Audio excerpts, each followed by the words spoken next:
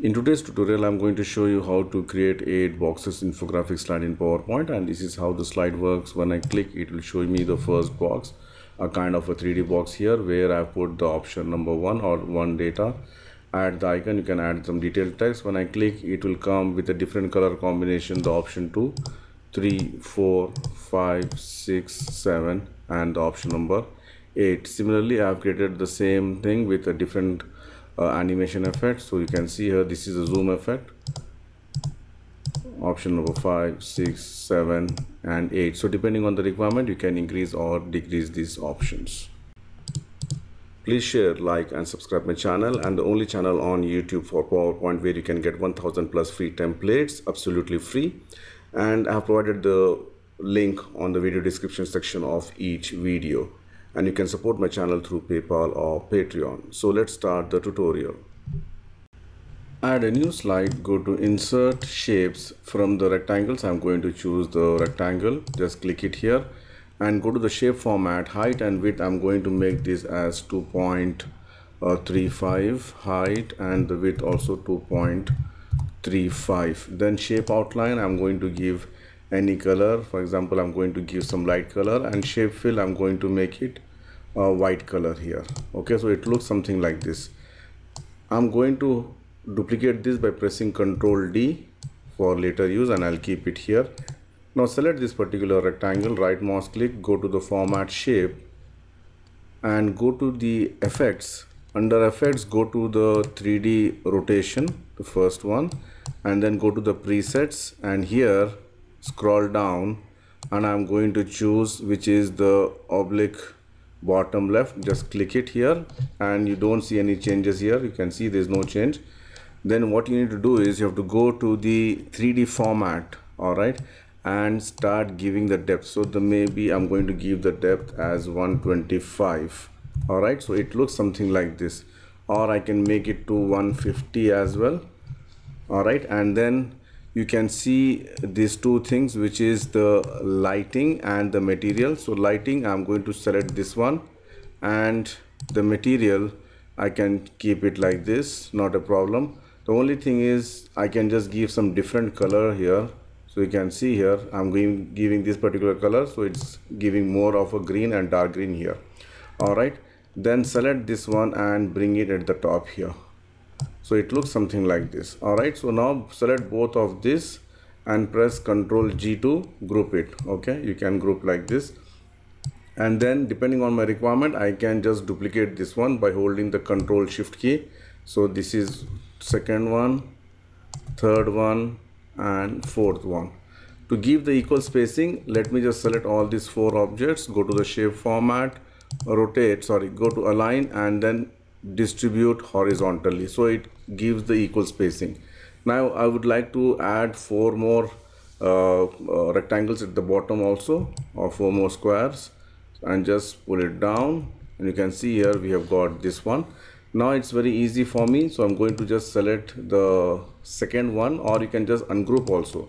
Let me just select all, Ctrl A and Ctrl Shift G to ungroup it. Ctrl Shift G. Okay, you can see here it's ungrouped. Now let me just select this one, the back side one, and I'm going to give a different color combination. Not for this one, the second one. I would like to give a kind of a blue, you can see here, and for this also I'm just giving the outline as blue here. All right, now I'm going to select this one and I'm going to give a kind of a purple, and here also give the same purple, and for this I would like to give a kind of maybe orange, and this also I'm going to give the same color, orange. So likewise you can just give different color combinations depending on the requirement. So I can give some dark red, and here also the same color, and here I'm going to give maybe a kind of brown, and this also brown. So you can see a different color combinations. I'm just selecting here. Maybe I can just give some dark green color, and here I can give maybe a gray color. All right, so simple. You can see here I've created 8 boxes with the different color combination, and once this is done, go to the insert text box, Here I'm going to type 01, make it bold, increase the size, and I'm going to move it a little bit up, and then here I'm going to give the color which is gray, and I'm going to insert one more text box which is, I'll just say data, and put it here, make this also bold and give the same color. Alright, so I can go, then go to the insert text box. Here add some detailed text equals LOREM within brackets 1. I don't need this much long text. I'm going to delete some of the text, reduce the font size, align it properly, and give this color also gray or depending on the requirement. And if you like to add some icons, click on the icons and you can just choose any icon of your choice. So randomly I'm going to choose some icon from the list. So the icons loaded here, so I can just choose any icon from the, so let me just select this icon and click insert, and icon is inserted here. I can just reduce the size to maybe 0.7 and give the same color what we have used here, which is the green color, and align it properly. Sorry, select this one and align it properly.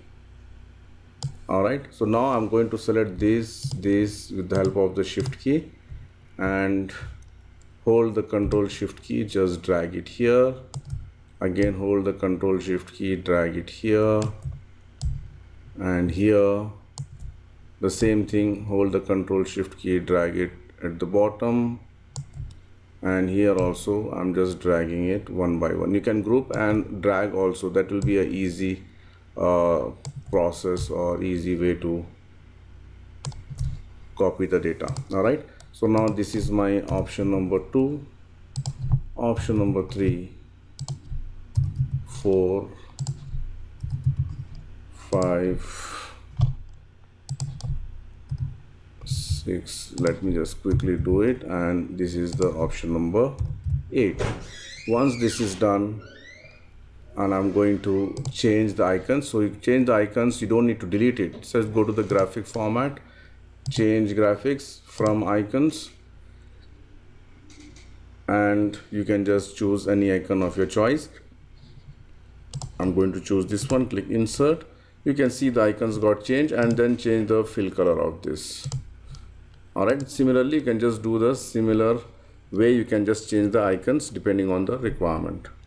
So you can see here I have changed all the icons and I have given the same color which I have used for the boxes.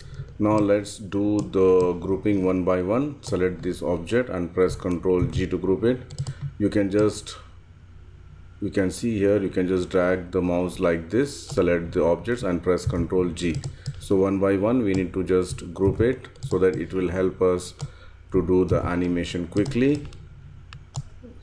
Press Ctrl G, again highlight and group it by pressing Ctrl G, and then the last one. Then go to the animations, enable the animation pane, and here I'm going to select all the objects, or you can just press Ctrl A also to select all the objects, and I'm going to add the animation, more entrance effects. You can see here we have got different animation effects. So let me just select the maybe basic zoom. It looks something like this. Click OK, and this should happen either you can say on click or after previous. Okay, so I just make it on click, all are on click now. So now if I play, the first option comes, second, third, and if you like to increase the animation speed, select all the objects, then right mouse click, go to the this one timings, and then make it to 0.3 seconds, so animation will happen quickly. You can see here it happens quickly. So depending on the requirement, you can increase these options or you can just change the animations as per your need.